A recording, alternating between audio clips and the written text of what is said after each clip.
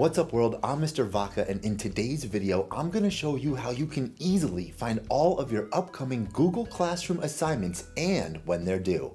The first thing that you want to do is make sure that you're logged into your Google account and then go to your Google Classroom homepage. That's where you see all the different classrooms that you're enrolled in, the different tiles, and you want to go search in the top left corner for the calendar icon. And when you click on that, it's going to take you to a brand new page that shows you in a week format all of the different assignments that are due, what the assignments are, what class they are, and the time that they're due. If you'd like, you can click the top right arrow, which will take you another week in the future to see what's coming up and due for your different classes. Now, if you only want to look for a specific class, in the top left, you have that box that says all classes.